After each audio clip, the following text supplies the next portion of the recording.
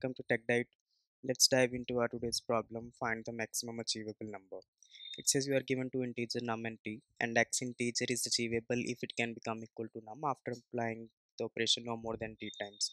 In one operation, we can increase or decrease x by 1, and we can increase or decrease the num by 1. So we need to return the maximum possible achievable number that we can achieve by that. So let's look at first example. We have num is equal to 4, and we have our number of operations that are allowed is 1. So it says the answer is 6. Let's see how it's 6. So if x is 6, then I can decrement the x by 1.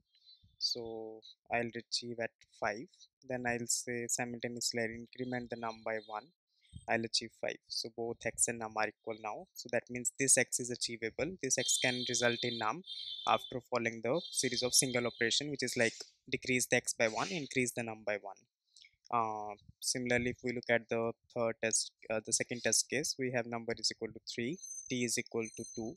So here it said the answer would be 7. So how we say, okay, if we decrement 1, we'll achieve 6.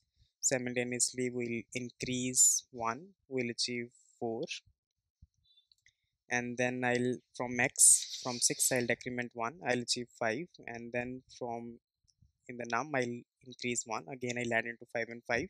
So 7 is my answer. So this x is achievable. It can be equal to number after we increase 2 points and after we decrease the 2 points.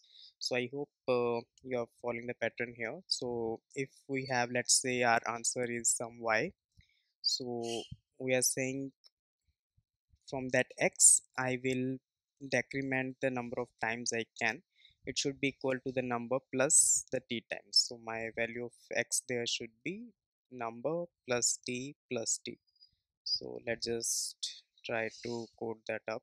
It's just simple. We'll just say return number plus t plus t. Let's just run code. Okay, let's run a custom test case. So it says we have t is till 50 and x can also be 50. So let's just give the upper range. Looks like this is fine. Let's just hit submit.